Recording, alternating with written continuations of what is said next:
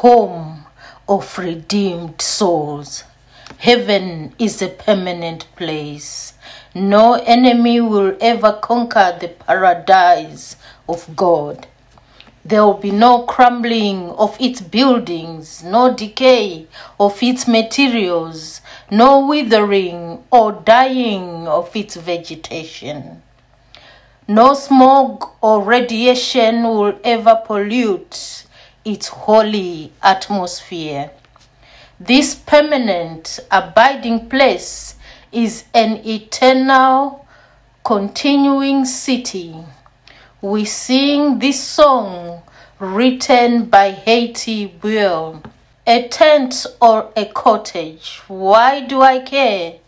They are building a palace for me over there.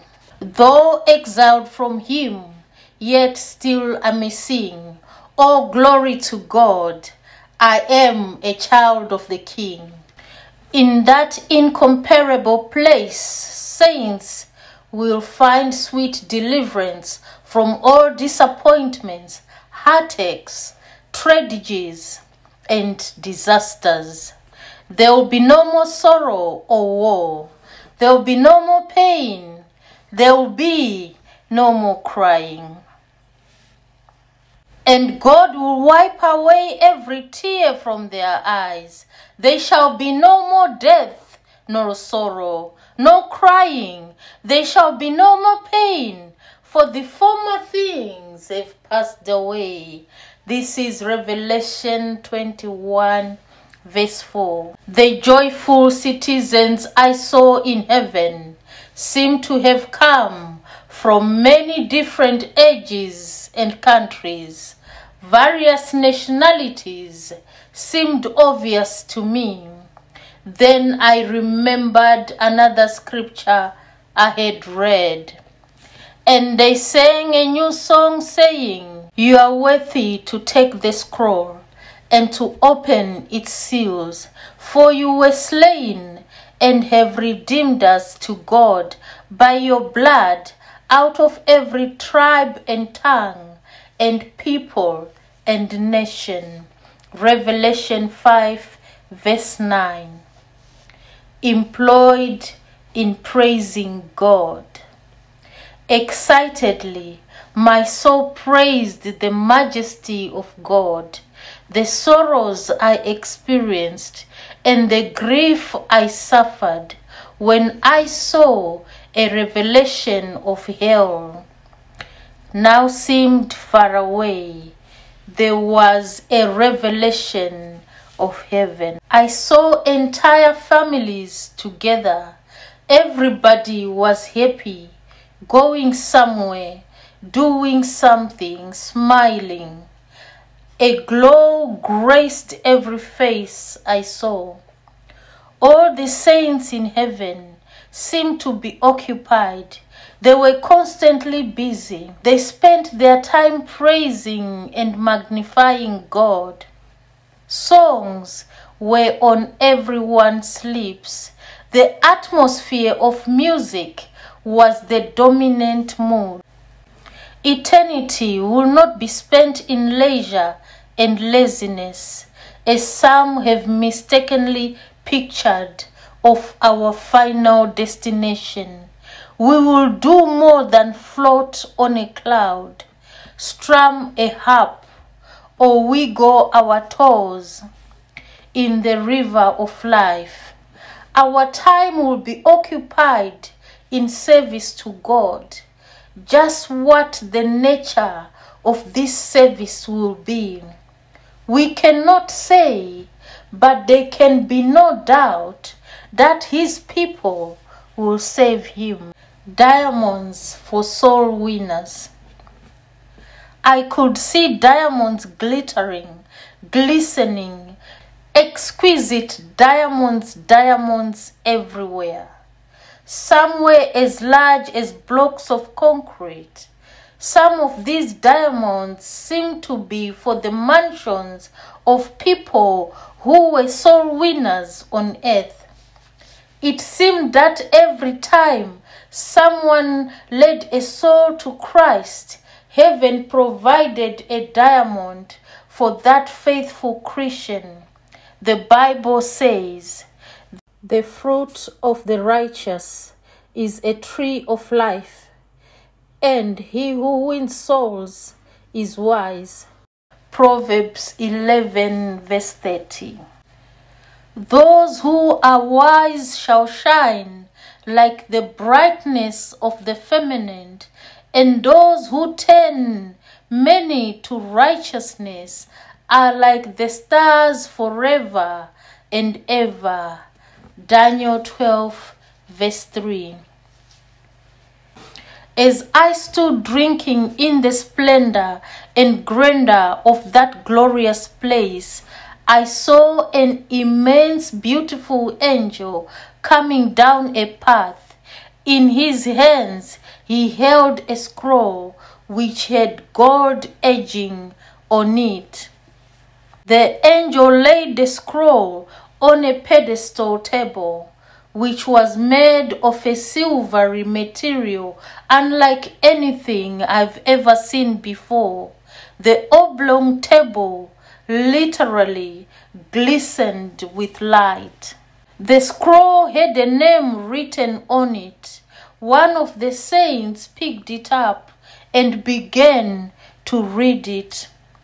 "Jesus is the master builder," a saint in heaven told me. "He determines who deserves the diamonds and where they go." This scroll I hold is a report from earth of a person who has led someone to Jesus, who fed the poor, who clothed the naked, who did great things for God. When the Son of Man comes in his glory and all the holy angels with him, he will sit on the throne of his glory.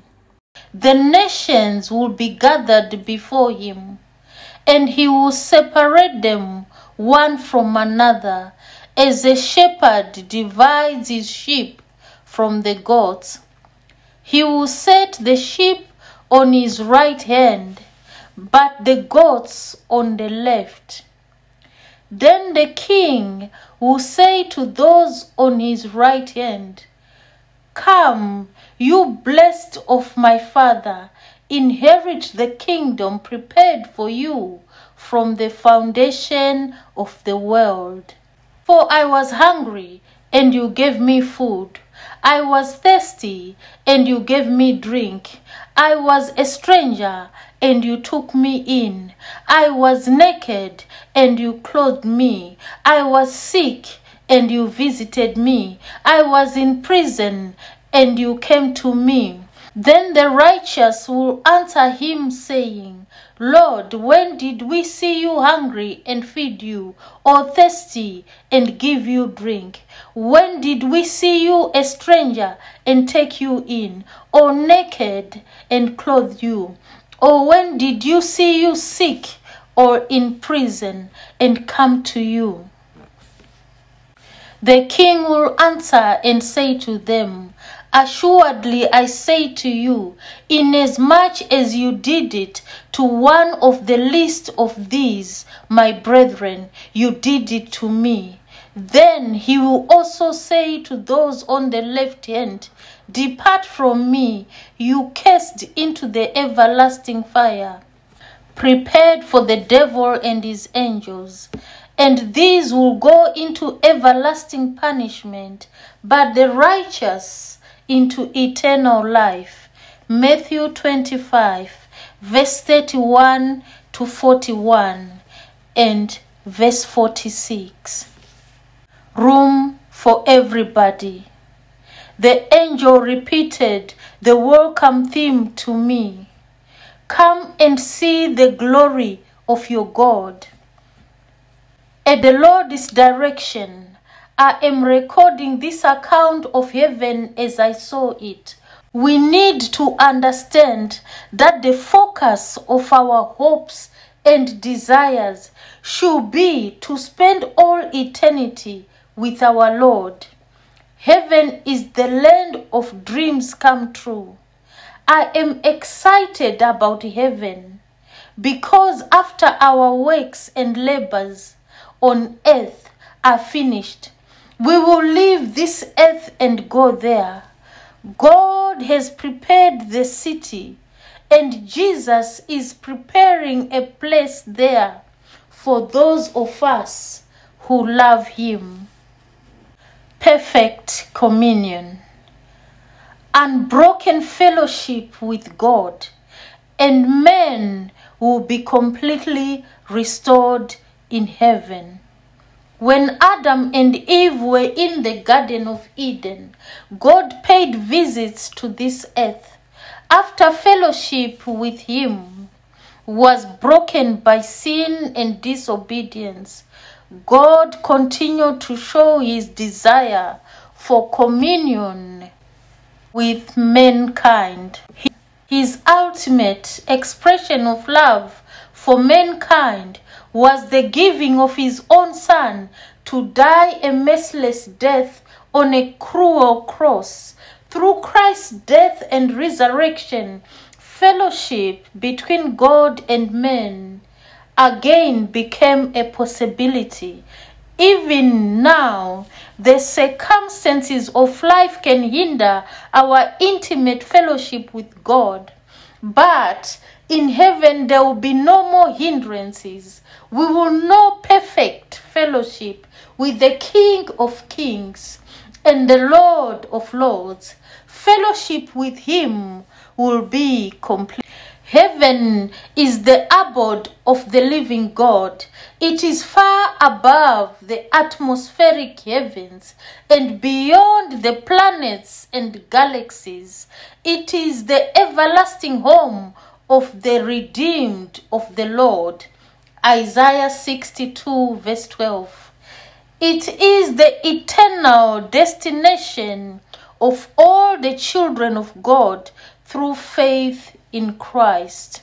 You do not need to fear being crowded into a tiny cubicle in heaven that has been labeled a mansion. When the redeemed of the ages are gathered home to glory, there will be sufficient room for all of them to have one of the many mansions, the many dwelling places which Jesus said he was preparing for us in his Father's house. Let not your heart be troubled. You believe in God, believe also in me. In my Father's house are many mansions. If it were not so, I would have told you. I go to prepare a place for you, and if I go and prepare a place for you, I will come again and receive you to myself, that where I am, there you may be also. And where I go, you know, and the way you know. John 14, verse 1 to 4. Heaven definitely has a room for everyone. After these things I looked, and behold, a great multitude, which no one could number, of all nations, tribes, peoples, and tongues, standing before the throne and before the Lamb, clothed with white robes, with palm branches in their hands, and crying with a loud voice, saying, Salvation belongs to our God, who sits on the throne, and to the Lamb. All the angels stood around the throne, and the elders and the 4 living creatures fell on their faces before the throne and worshipped God. Revelation chapter 7, verse 9 to 11.